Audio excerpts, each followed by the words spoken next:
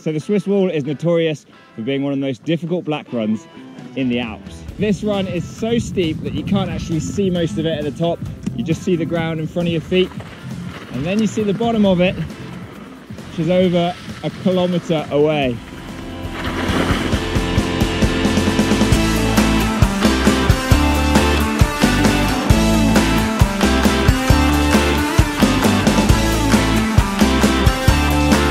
It's a phenomenal challenge, but at the same time, it's an incredible achievement. So if you'd like to be able to say that you've skied one of the hardest black runs in the Alps, stick around for a few minutes and I'm going to give you 10 top tips on how to ski the Swiss wall.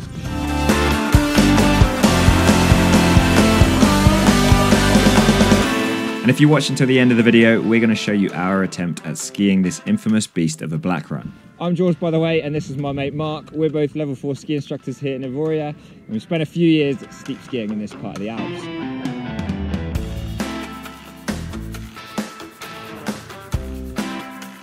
We'd like to offer you some of the tips and insights that we have learned from our time skiing on the Swiss wall. The question is, can Mark still rip the moguls like he used to, or is his newfound fatherhood-induced fatigue going to slow him down? The Swiss wall is definitely a tough one, but actually, it might not be quite as difficult as it sounds, and with some decent basics and a strong mindset, this is a very achievable goal. This epic ski run lies just a couple of chairlifts away from the Avoria ski resort in the centre of the Porte du Soleil. Avoria is the highest out of more than 10 resorts which make up this enormous ski area, which has a network of about 200 ski lifts, all connected by a single lift pass. This is my favourite place in the world to ski, so let's get into these top 10 tips. Before we do though, please pause the video and read this warning. Tip number 1 is to check your level. This is an exceptionally steep and mogully run, so before you ski the Swiss wall, make sure you're already confident on black slopes and that you've practiced in other moguls and variable snow conditions first. Aim to ski with control on difficult slopes by following the 2 golden rules of solid ski technique. Balancing on the outer ski whilst turning and keeping your body weight perpendicular to the skis. You can recap the 2 golden rules and more tips for steeper slopes and mogul skiing in these other tutorials. By the way, make sure you check your bindings before you drop into the Swiss wall. The forward pressure and the release setting needs to be set up to you and to your ski boot. So ask for help if you're not sure, but otherwise you might end up watching your skis ski the Swiss wall without you, or even worse, blowing a knee ligament. Tip number 3 is to choose the right day. The difficulty of the Swiss wall depends massively on the current conditions. Sometimes it can be relatively easy, but sometimes, particularly when the moguls are big and the snow is icy, it can be heinously difficult. So if it's your first attempt, aim to find a day when it is a bit softer and a bit more friendly. Either after recent snow or when it gets slushy is ideal. And by the way, it faces east, so expect it to be in the sunshine in the morning and in the shade in the afternoon. Tip number 4 is to warm up first. Get a few laps of skiing reds and warming up in before you get to the top of the Swiss wall. There's bumps and variable snow conditions under the Schuka and Fournet chairlifts, so go for a ski around for an hour and do some skating around the entrance to warm up your legs before you drop in.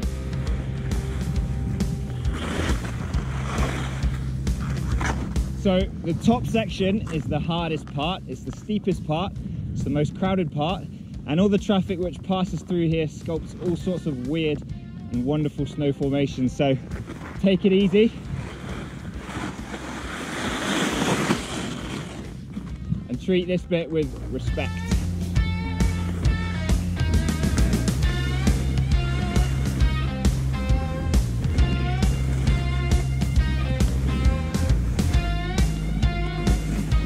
Tip number 6 is to choose your line.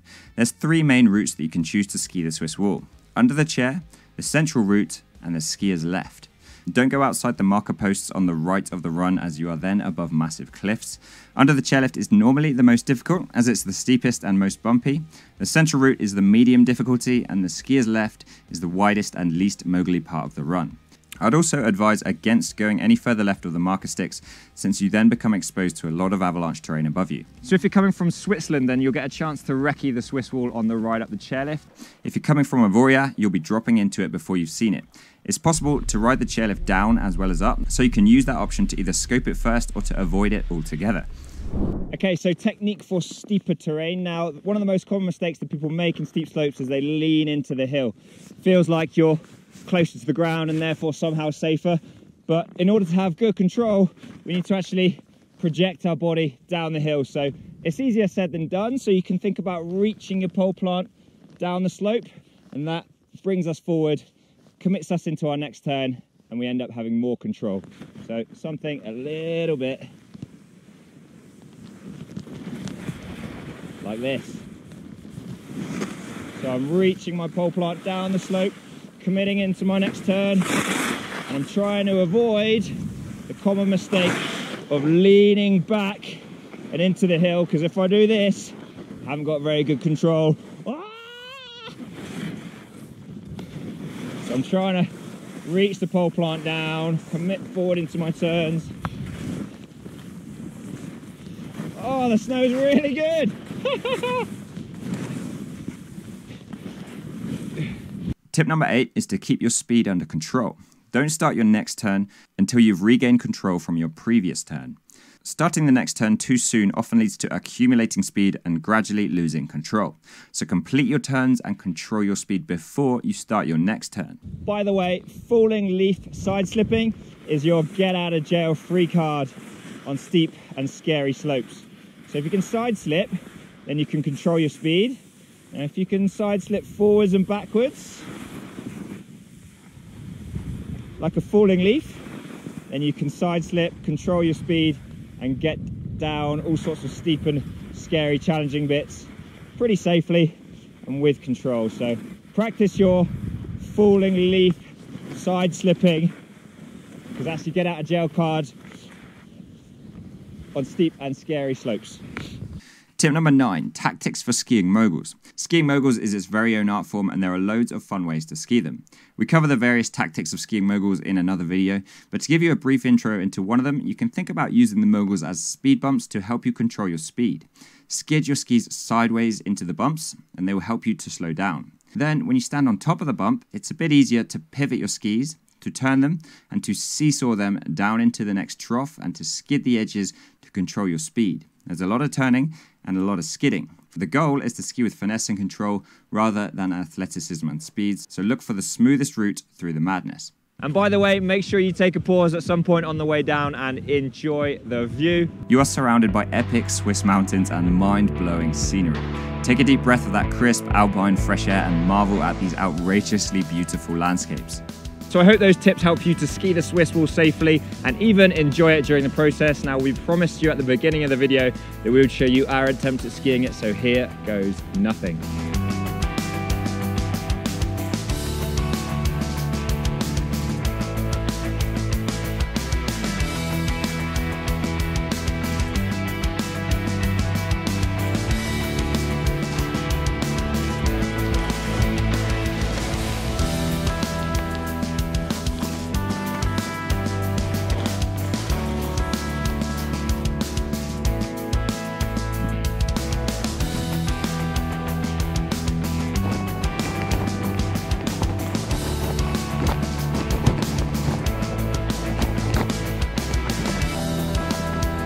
Thanks for watching the video. I hope you enjoyed it. If you'd like to improve your skiing and achieve goals like skiing the Swiss wall, you can get in touch with our team of instructors in Avoria, and there's also loads more tutorial videos to help you prepare for your time on snow. Now please be safe, be advised that there has been many fatalities and countless injuries on the Swiss wall over the years.